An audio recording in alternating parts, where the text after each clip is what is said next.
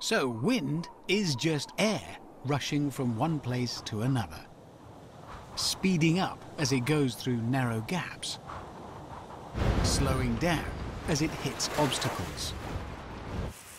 There are winds near the ground that blow locally, and ones high in the air that can blow long distances. And that is information you can use to your advantage. Right, here's how to amaze your friends. First, stand with the wind at your back. Then you're looking for clouds.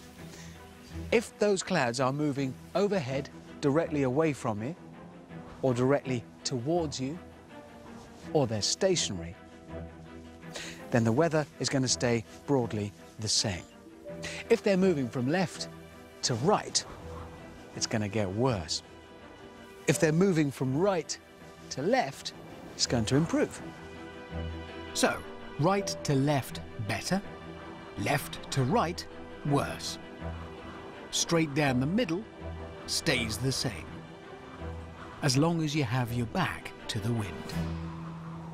Unless you're in the southern hemisphere, in which case you reverse that bit. Brilliant, isn't it?